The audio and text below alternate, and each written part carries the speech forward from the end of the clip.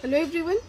So in today's class we will try to learn about flower parts and their functions. Okay.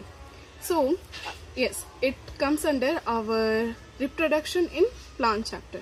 Okay.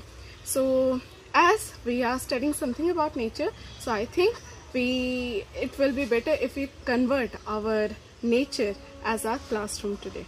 Okay. So before moving on into the depth of this chapter, of this topic, I would like to say that flower is the reproductive part of a plant. Other than flower, every other part that we see in a plant, all those will be the vegetative part. But the flower is the only thing that we will consider as its reproductive organ. Okay. Now, the flowers can be of two types. One is bisexual and the other one is unisexual flower. Unisexual flower consists of mainly only one type of sex. That means either they will consist only the female part or the male part. Okay. Whereas in bisexual flower, there are present both male and female part.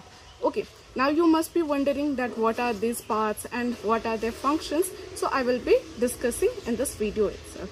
But before that, let me give you example of some unisexual flower and some bisexual flower. Okay, I will show you one bisexual flower. So before that, let me give you example of one unisexual flower. Okay, mainly the unisexual flower, if it comes in your examination that write the name of some unisexual flower, consider writing the species that comes under the family Cucurbitaceae. Okay, like the pumpkin, cucumber. Okay, all these are unisexual flower. That means they consist of only one sex in them, either the male part or the female part. Okay, then let me show you what is a bisexual flower and what are its different parts. Okay, come. So here we have a flower. We mostly call it as hibiscus. Other than that, its botanical name is Rosa sinensis and it is commonly known as China rose as well. Okay, now a flower is known as reproductive part because it is the only part that can perform sexual reproduction. Okay, now this part that we are seeing, okay, this is known as calyx. Okay, now this whole is known as calyx. Other than that, the single piece will be known as what? Sepal or petal? This will be the sepal. Okay, now it holds the petal over it. Okay, it provides supports to the petal. Petal is mainly the colorful part of the flower that is useful during pollination as it attracts the pollinators towards itself. Okay, mainly all the colorful thing that you will see in the plant, in the flower, it's the petal mainly. Okay, now, okay, these are known as accessory holes. Accessory holes, why? Because they beautifies the flower. They don't have major role in the reproduction as they do not carry the male or the female reproductive part.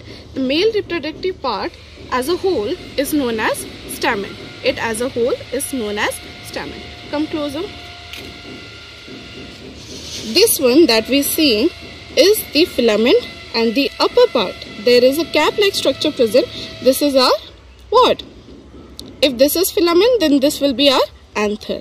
And anther has a dust of pollen grains over it. Okay, and this pollen grain carries the male gamete in them, which are essential for during the fusion of the gametes. Okay, got my point?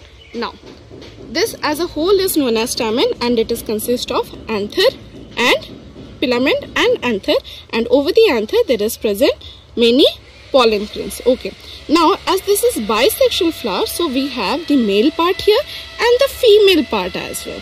Okay, now in the female part, the topmost thing is the stigma. Okay, this as a whole is known as pistil and this one is stigma. Stigma is the platform where the pollen grain lands. Okay, now through the stigma, this long tube-like structure that we are seeing, this is the style. Okay, this one is the style where the pollen grain will grow.